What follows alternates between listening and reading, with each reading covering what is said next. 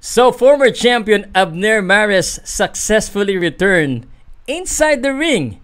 He still got it. He can still fight, but he did not get it. I'll tell you why he did not get it. Powcast Sports. If you're new here, don't forget to subscribe and hit the notification bell. Oh, quick reaction of the fight of Abner Mares and Miguel Flores. Definitely one of the good fights on the card of Andy Ruiz and Luis Ortiz. And Abner Mares showed up in there, 9 pounds heavier than his usual weight. And he started really well. First 2 rounds, he was starting really well. He was punching like a young dude. He was exchanging with Miguel Flores. But as the round goes on, we can see that Abner Mares being really smart, being really wise, and tried to pick his punches, tries to kind of just be effective, be more efficient, because if he trades back and forth against the younger Miguel Flores, then he might lose or he might not have enough in his tank. But certainly, I will tell you this, Abner Mares can still fight.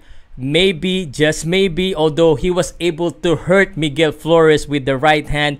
And I believe that was round number, 4, when Mares was really very accurate. In fact, on this fight of Mares and Flores, Mares was much more accurate, and he was hitting Flores a lot more.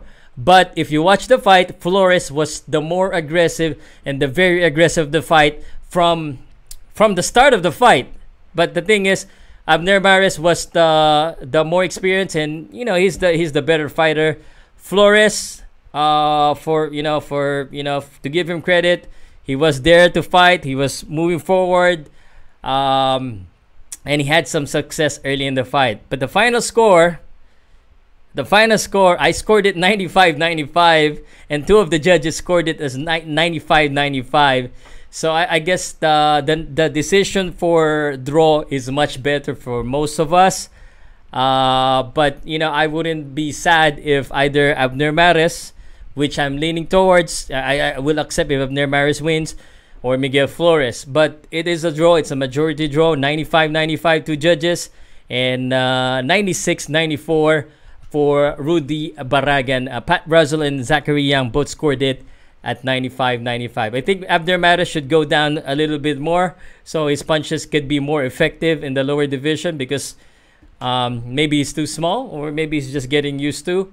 And I think he could still fight again. What do you think? Who's next? Should we see a rematch?